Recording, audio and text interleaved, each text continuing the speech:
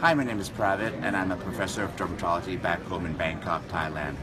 I was actually involved in excimer laser since probably its day one, and was actually quite excited about the use of it. But for some reason, we only recently acquired a system by Pharos, and we are quite very happy with it.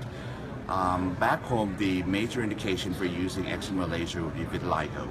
So the major concerns for using other systems would be that the perilesional skin would turn dark.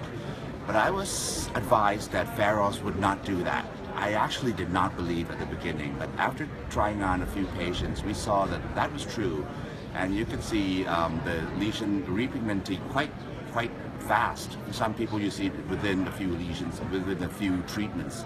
And the fact about the perilesional skin not turning dark is true. So we're quite excited, and we're looking forward to trying it on other indications. And I'll keep you posted on what happens.